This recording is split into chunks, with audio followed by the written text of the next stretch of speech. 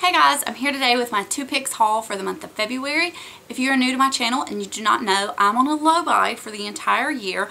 I'm allowing myself 2 beauty products every month. It is anything I want, no rules.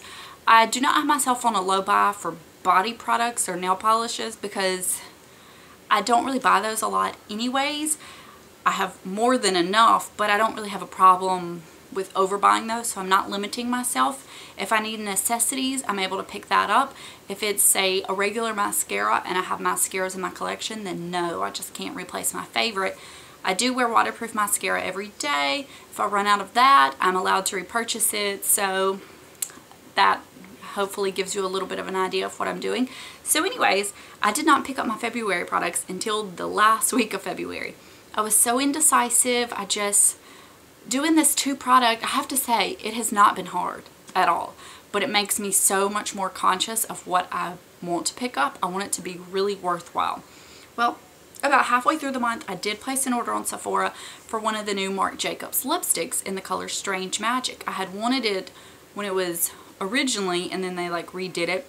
And I went to my Sephora and I swatched it on my hand and it looked perfect, totally up my speed, like a pale baby pink. And I got it in the mail and put it on my lips, and it was like, it was white out. It was so nasty. I boxed it up and sent it back. But in that order, I had redeemed some of my 100 points, and I got the Beauty Blender Cleanser Solid. I've never tried that. The pink gel coat. I've wanted to try this forever, so I was so excited about that.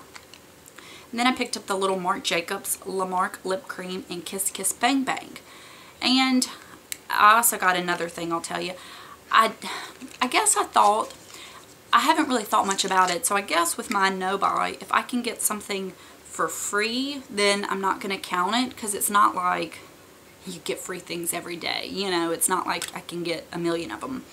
This color is really pretty. It's not my kind of typical color, but I think it would be very pretty if I was in a wedding or something like that where I wanted to have more of a statement lip but still very neutral and rosy. So I'm happy I got that, but I returned the lipstick. So then I just couldn't decide and went back to Sephora one day and looked around. I picked up a sample of the Hourglass Illusion like tinted something moisturizer in the shade Shell. I'm wearing it today. The coverage is okay. I think I'll really enjoy this sample, but I don't think it will be something I purchase. So I did get that sample. Then I also picked up a nail polish. I'm just including everything beauty I picked up this month. So I only purchased 2 true makeup products, but I had a few beauty products I picked up this month.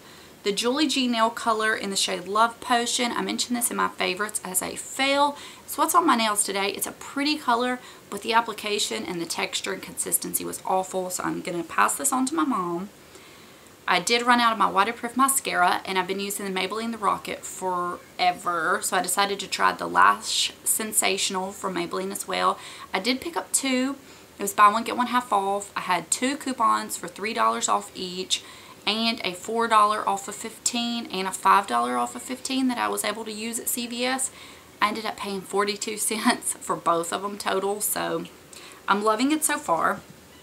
And then I did also use my Birchbox points for a product I've been wanting. It's the Malin and Goetz Lip Moisturizer. I don't know how you pronounce it. I also had a code for like 25% off, so I got this for free. I've been loving it. So now on to my real purchases. I watched Lisa D1's probably most recent video where she picked up a few of the Estee Lauder Pure Color Envy Shines, and she's been wearing, you know, that neutral nude, she calls it, but with some color in her lips, and I think it looks so pretty. And she mentioned this might be kind of like a starter one for somebody wanting to get into that. It's the shade Suggestive, and I don't have anything on my lips today because I wanted to put this on and show y'all how it looks.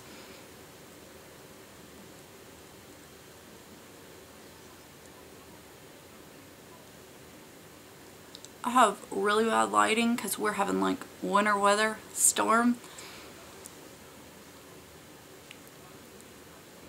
But I am really liking it.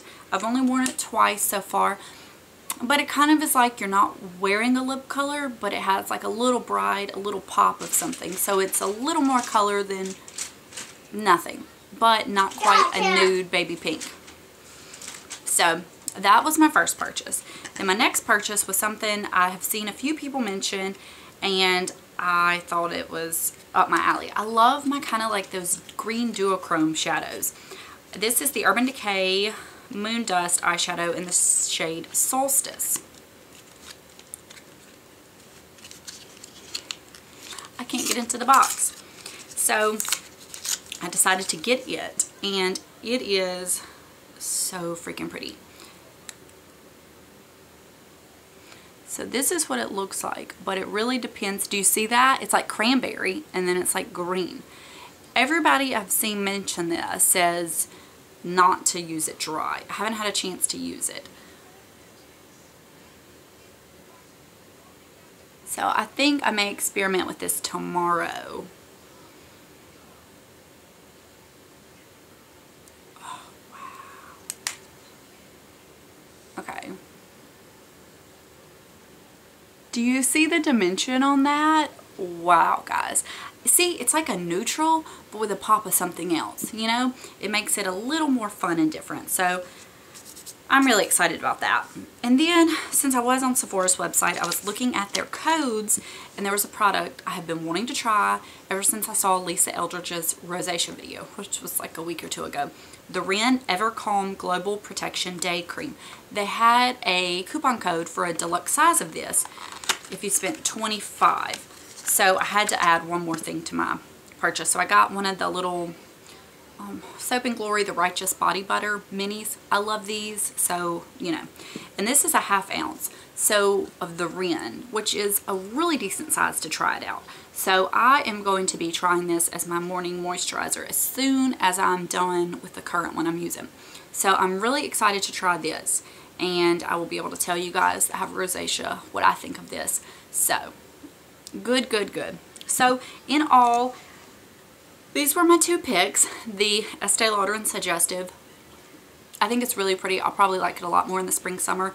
And then the Solstice, I'll have to give you a better review once I've used it. So, and then other than that, the only beauty products I picked up this month. So for me, I'm pretty proud. You may be like, no, but I'll tell you. These are the only things I really paid for. A nail polish, which I'm gifting, the little body butter. My mascaras were like 21 cents each.